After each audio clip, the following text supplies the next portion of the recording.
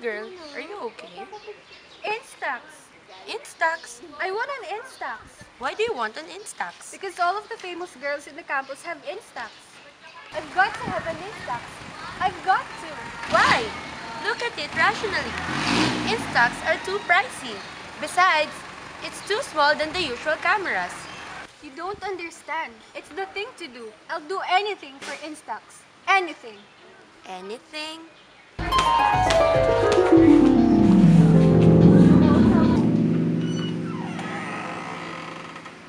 Hey Petey, are you in love with Paul Espy? I think he's a kid, but I don't know if you'd call it love. Why? Do you have any kind of formal arrangement with him? I mean, are you going steady or anything like that? No, we see each other quite a bit, but we both have other dates. Why? Is there any other girl he's attracted with? Not that I know of. Why? I just wanna know, girl. What are you getting at? Nothing. Just wait for a while, okay? Where are you going? Hey Max, look at this bag. It's so beautiful. Yeah, it's nice. Oh, I remember. You want an Instax, right? Well, I have one. But I need something in return. Something in return? What is it? Yes, I want Paul. Paul Espy. No, of course not. Okay, if that's your decision, then I'm fine with it. But wait, we're having dates and conversations, but we're not into a serious relationship, so it's a deal.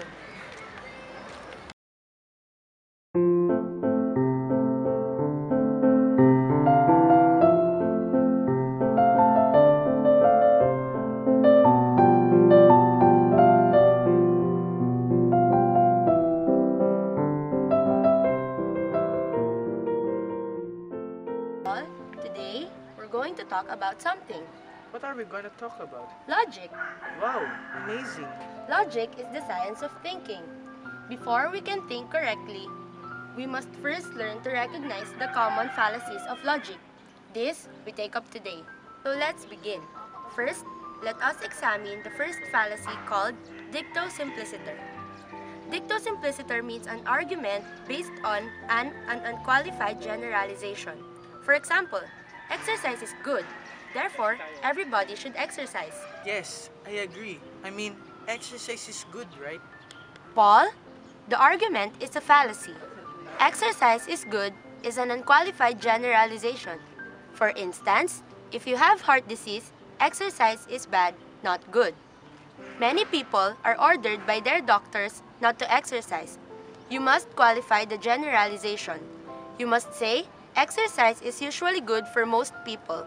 Otherwise, you have committed a dicto simpliciter. Do you see? No, but this is marvelous. Do more, do more. Next, we take up a fallacy called hasty generalization. Listen carefully. You can't speak French. I can't speak French. Petey can't speak French. I must therefore conclude that nobody in the University of the East can speak French. Really? Nobody? Paul, it's a fallacy. The generalization is reached too hastily. There are too few instances to support such a conclusion. No any more fallacies? This is more fun than dancing even. Next comes post hoc. Listen to this. Let's not take Gemma or picnic. Every time we take her out with us, it rains. I know somebody like that. A girl named Noreen Becker. It never fails. It happens every time we take her on a picnic. Well, it's a fallacy. Noreen Becker doesn't cause the rain. She has no connection with the rain. You are guilty of the post hoc if you blame Noreen Becker. I never do that again. Are you mad at me? Then tell me more fallacies. I think we'd better call it a day. I need to go home now, and you go over all the things you have learned. We'll have another session tomorrow.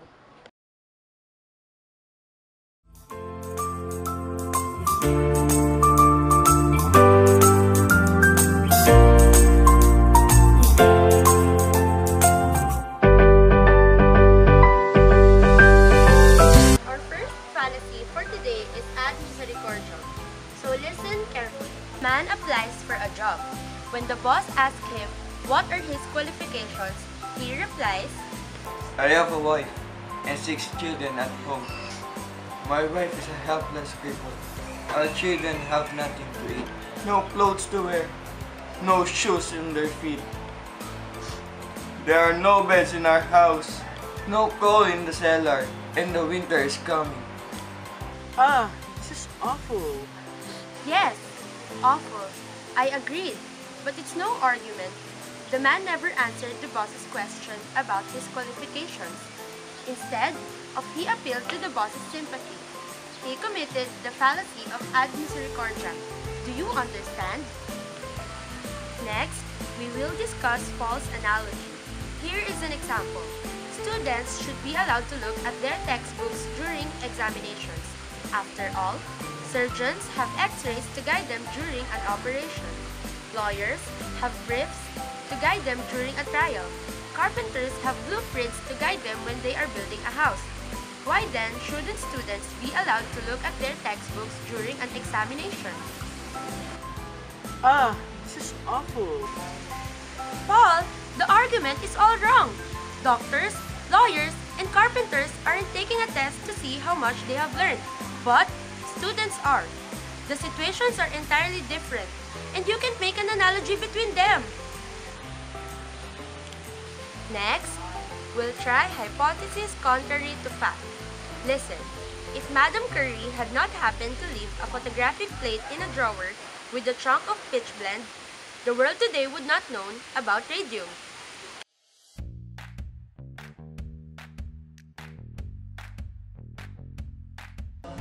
Okay, so the next fallacy is called poisoning the well. How cute. 2 men are having a debate. The first one gets up and says, my opponent is a notorious liar. You can't believe a word he's going to say. Now, Paul, think. Think hard. What's wrong? False analogy. Right. You've got it. Absolutely. You see, my dear, these things aren't so hard. All you have to do is concentrate, think, examine, evaluate.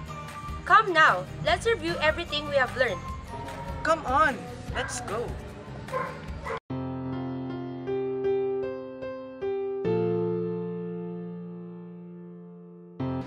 Paul, tonight we're going to discuss fallacy. Oh, that's sad. My dear, we spent 5 nights together. We have gotten along splendidly. It's clear that we are truly matched. Hasty generalization. I beg your pardon? Hasty generalization? How can you say that we are well matched on the basis of only 5 dates?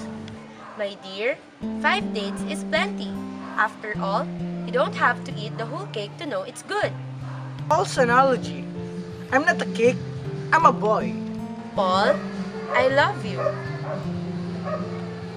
You are the whole world to me. The moon, the stars, and the constellations of the whole outer space. Please, my darling, say that you will go steady with me. For if you will not, life will be meaningless. I will languish. I will refuse my meals. I will wander the face of the earth, a shambling, hollow-eyed hook. Ad misericordiam. Well, Paul, you have certainly learned your fallacies. You're absolutely right. And who taught that to you, Paul? You did. That's right. So you do owe me something. Don't you, my dear? If I hadn't come along, you never would have learned about fallacies. Hypothesis contrary to fact. Paul, you mustn't take all these things literally. I mean, this is just classroom stuff. You know that the things you learn in school don't have anything to do.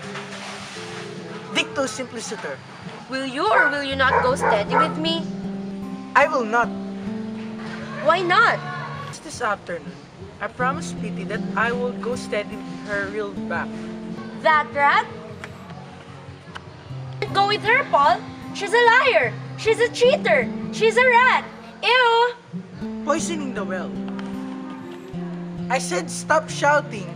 I think shouting is a fallacy too. You are a logician. Let's look at this thing logically.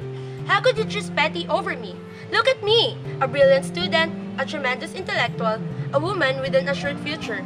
Look at Petey, a knothead, a jitterbug, a girl who'll never know her next meal is coming from. Can you give me one logical reason why you should go steady with her? I certainly can.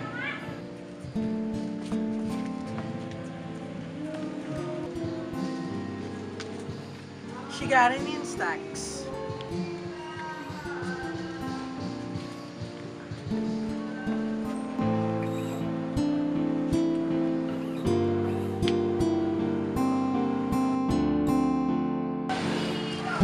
Thank you for watching. Bye!